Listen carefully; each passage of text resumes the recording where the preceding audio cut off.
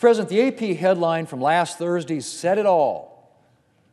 Quote, U.S. inflation highest in 40 years with no let-up in sight, end quote. With no let-up in sight. That's life in the Democrats' America. In January, U.S. inflation hit 7.5%, the highest inflation since February of 1982. Inflation's now been above 5% for the past 8 months. There are people raising families today who have never experienced this kind of inflation in their entire lifetimes. American families are hurting, Mr. President, hurting badly. The average American household spent an estimated $3,500 more last year as a result of inflation. $3,500. That's a lot of money for an ordinary family. A lot. Everywhere they turn, families are facing higher prices. Whether it's ground beef for the chili, bunk beds for the kids' room, or a new car to accommodate a new addition to the family, higher prices are the order of the day. The price of chicken is up 10%. Pork is up 14%. Beef roasts are up 19%. Eggs are up 13%. Citrus fruits are up 10%. Whole milk up 8%. And the list goes on. Furniture and bedding were up 17%. Major appliances are up almost 10%. Tires are up 14%. Used cars and trucks are up 40%. And then, Mr. President, there's energy prices. Fuel oil is up 46%. Gas prices are up 40%. Natural gas is up nearly 24%. And on and on and on. And predictably, Mr. President, inflation is having its biggest impact on those least able to afford it. A recent Penn-Wharton budget model study found that lower-income households, on average, faced an even greater spending increase in 2021 when compared to higher-income households as a result of inflation. It's no wonder that 69% of Americans disapprove of the President's handling of inflation. Mr. President, Democrats have talked about wage growth. Well, here's the story on wages. Despite wage growth, Americans received a de facto pay cut in 2021 thanks to inflation. Between January 2021 and January 2022, real average hourly earnings declined by 1.7%. A pay cut. So how do we get here, Mr. President? Well, obviously, the reopening of economies and supply chain issues have created inflationary pressures for the United States and countries around the world. But a big part of the reason things are so bad in the United States today is because Democrats decided to pass a massive so-called COVID relief bill last March that far exceeded anything the economy needed. That's right, when Democrats took office last January, inflation was 1.4%, well within the Fed's target inflation rate of 2%. And it might have stayed there had Democrats not decided that they needed to pass a massive and partisan $1.9 trillion spending spree under the guise of COVID relief mere weeks after Congress had already passed a major COVID bill, one of 5 COVID bills, I might add, that passed in 2020, all bipartisan. Mr. President, the definition of inflation is too many dollars chasing too few goods and services.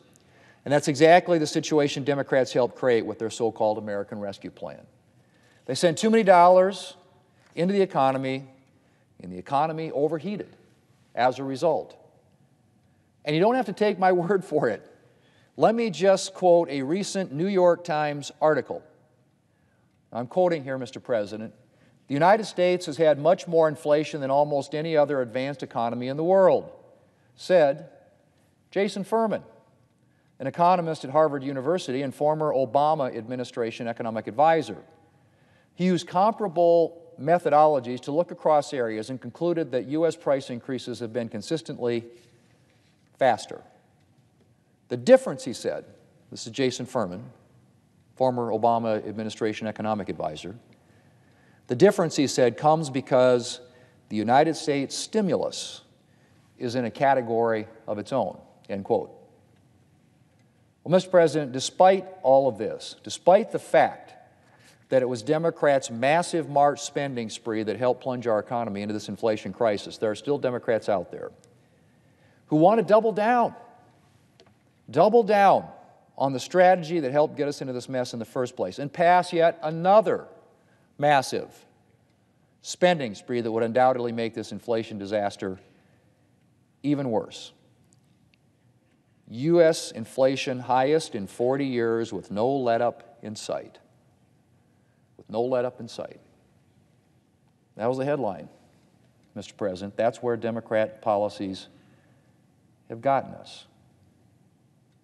I was actually pleased to hear this morning the Democrat leader come down here and talk about inflation, and it seems to be, at least maybe because of polling or whatever, starting to be realized by my colleagues on the other side of the aisle that this is an issue that's having a massive and very adverse impact on the pocketbooks of the American people, particularly low-income Americans. Because you see, Mr. President, inflation is a tax that hits every American, but it affects and impacts lower-income and middle-income Americans the most.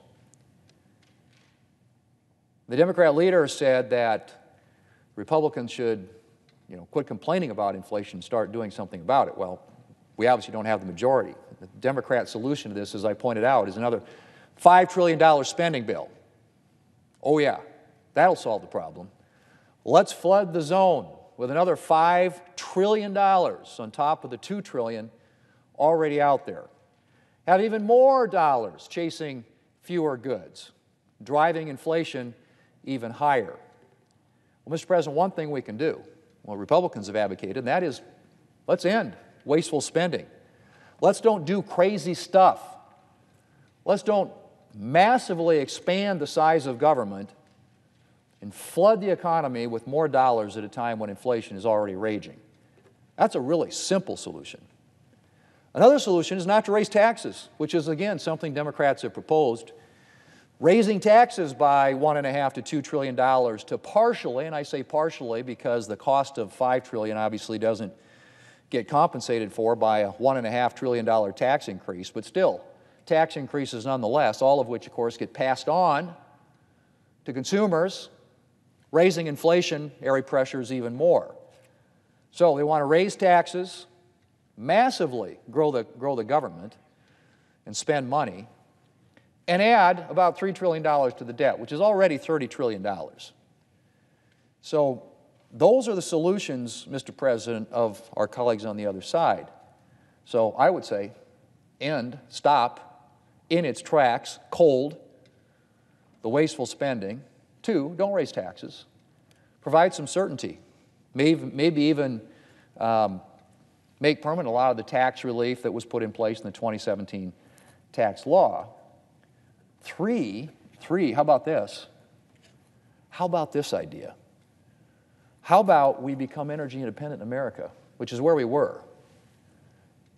We were actually exporting energy in the previous administration, first time in American history, at least in my lifetime, where we actually had energy policies that were producing American energy on a level that was keeping energy costs low for Americans and enabling us to actually export energy to other places around the world. Well, that came to an abrupt end. President Biden came to office. Democrats got control of both houses of Congress, and what happened? First thing, day one in office. First day, first thing he did. President Biden canceled the Keystone XL pipeline, which would have allowed us to get energy, fuel oil, from where? Our friend, our neighbor, Canada, the Canadians, and move it through a pipeline to places across the United States, helping fill the demand with additional supply that Americans need to power their everyday lives. First thing in office, first day in office. Well, it hadn't stopped there. The administration decided that energy evidently is evil at least if it comes from the ground, and decided to cancel a bunch of projects. So there are all kinds of areas now that are off limits to energy exploration, energy production in this country. Lots of regulations and permitting things that are slowing down energy projects, making it more difficult, more expensive to produce American energy, leading Americans to a place we didn't want to be, a place we were a few years ago, where we're going hand in hand to Saudi Arabia, to OPEC countries, saying, please, please produce more energy. We need more energy in this country. What's happened, Mr. President, is predictable. And what's happened is this. The demand for energy in this country is great. We're coming out of a pandemic. People are going back to work. They need, during the winter months, to heat their homes.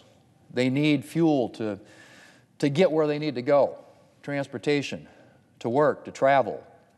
So the demand for energy is up, supply is going down, so what's happening? Boom. Simple. Really pretty simple. It's economics. The price is going up. So the price of oil in this country is now pushing $100 a barrel.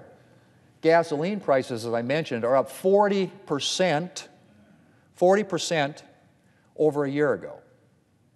It is simple math, it is simple economics, Mr. President, and there are some Democrat senators now who are suggesting, well, let's just waive the gas tax temporarily. The gas tax, which pays for all the infrastructure that we travel on in this country, and which would leave a huge hole, obviously, in the Highway Trust Fund, which is critically important to every state in the Union that depends upon the federal government and the Highway Trust Fund and the fuel tax to fund the infrastructure that enables our economy to move and keeps us competitive in the global marketplace. That's their solution. Now, it's short term, obviously to benefit, to try and gain some political advantage at a time when people all of a sudden now on the other side are starting to worry, efforts being led by 4 Democrats who are up for re-election this year. No surprise there, because they've understood now what we know, and that is the American people are fed up and frustrated. Fed up and frustrated with policies that are driving up the cost of everything that they have to buy, from the groceries in the store, to the rent that they pay, to the gas that they put in their automobiles. Everything is going up. And energy factors into almost everything we do. The pound of hamburger that you buy at the grocery store probably had to get there from somewhere, unless you live in the middle of the country, where some of us do. But if you live on one of the coasts, you probably had to get it, had to have transportation to get it to the destination. So it's factored in, it's baked into the cost of everything. So when fuel prices go up, when natural gas prices go up, when the cost of energy generally goes up, everything else goes up with it. It's economics, Mr. President. The solution isn't a short-term political ruse to try and provide political cover to people who are running for re-election. Is to put policies in place that encourage American energy independence, that invest in American energy. And, Mr. President, that can be done in ways now with the technologies we have that are environmentally friendly. But we have to be energy independent. We can't depend upon other countries around the world that are unreliable to fuel and fund and run our economy. That investment should be here in the United States of America. And if we saw more of that, we would see less inflation, lower fuel prices.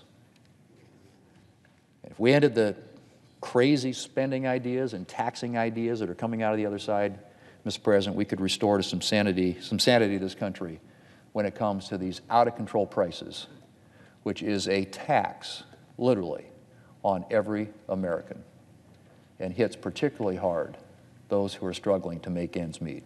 Mr. President, I yield the floor.